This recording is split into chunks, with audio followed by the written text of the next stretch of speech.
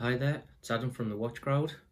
We're just going to do a quick side-by-side comparison of last year's 2020 Mountain Glacier Seiko Alpinist and the 2021 new limited edition Seiko Alpinist. I'll get them open in a second. Quick wrist check. Seeing as we were doing these two Alpinists, I thought I'd bring my unicorn out, the SPB123, and we may as well chuck that alongside the two of these as we go through it. Thanks, let's take a look. Genuinely don't know which way around I've put these boxes, so I'm going to open this one first.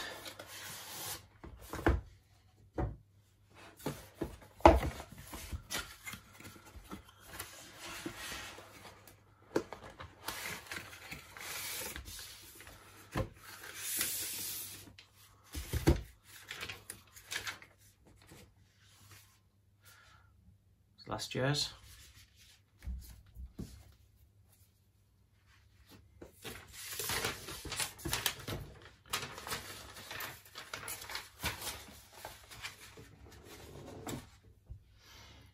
Get that out the way.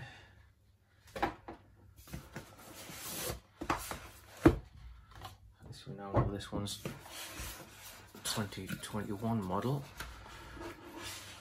Boxes seem identical size and shape on the outside.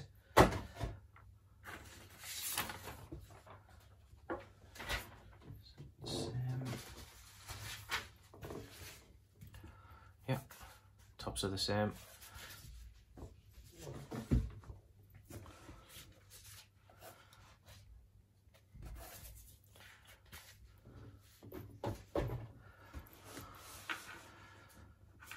So there they are.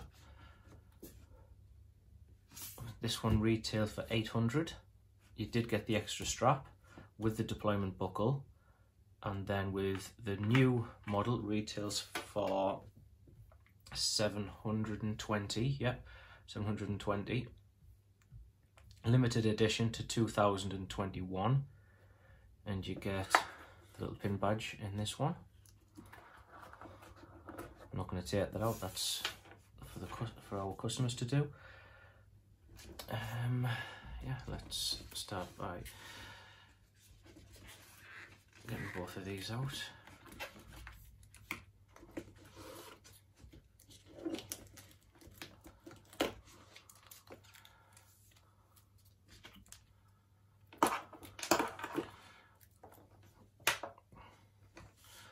I'll put these to one side. I can bring them back up in a bit.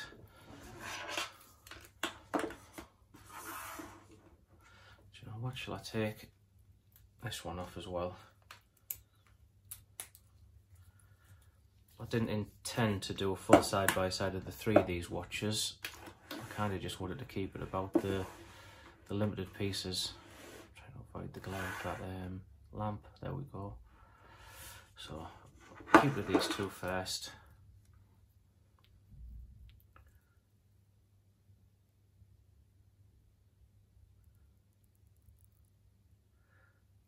The 2021 model is a lot more grey. It's a very subtle difference, but it's very matte in comparison to the Mountain Glacier watch.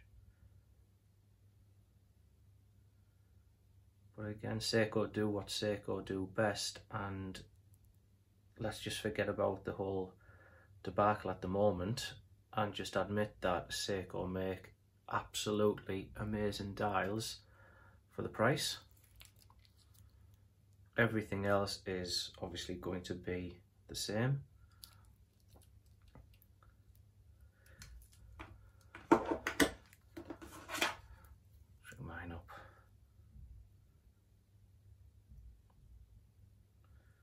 Not really had this one off a lot since I done a trade for it. There's a longer video about this one in particular. So let's turn this over. The one that I've got in my hand is 1208 out of 2021.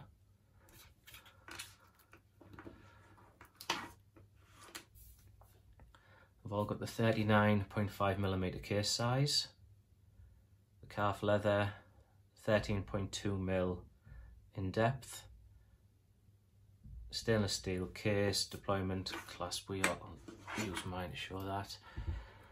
So this opens up, and then to put the leather strap through, just in case you've never used one, it's just a case of popping the pin into place, closing that over, and before anybody says it, the strap is on the correct way around. This is how Seiko choose to do it, and as you can see, when I turn my wrist around that way, the Seiko is facing me and it opens up perfectly.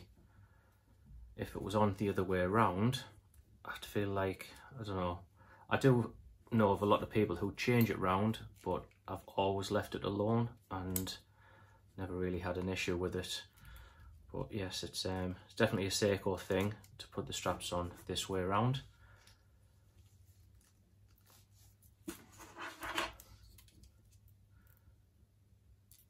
Both watches have the 70-hour power reserve. I'll try and bring them up again.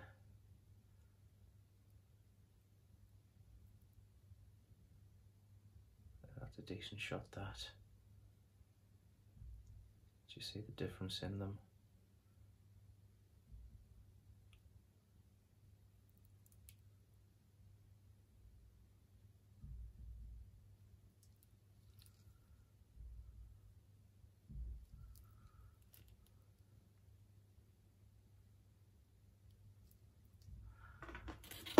So yeah, what's your thoughts on the price Seiko have brought out for this? Say it's $720 versus the $800, but you did get the last year's model, another strap with, like I said, the deployment buckle.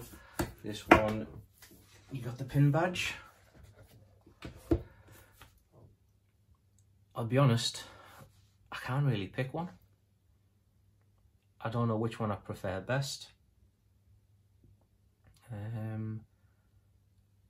I think I'm leaning towards this. I like the colour of the leather strap. I think the colour combo of the dial and the strap work a little bit better than this one, but that's just my opinion. Again, this one's still nice, but I dare say I'll just leave it on this because they seem to be going with this stitching effect on the leather strap, and I think that's more keeping in with the Alpinist, the current Alpinist look anyway. Give us a comment, let us know what you think. Have you bought one? If you have, you can always head over to the Watch Crowd, where we have a Facebook group where we can all geek out about our watches. You can find us there. Thanks for watching. Speak soon.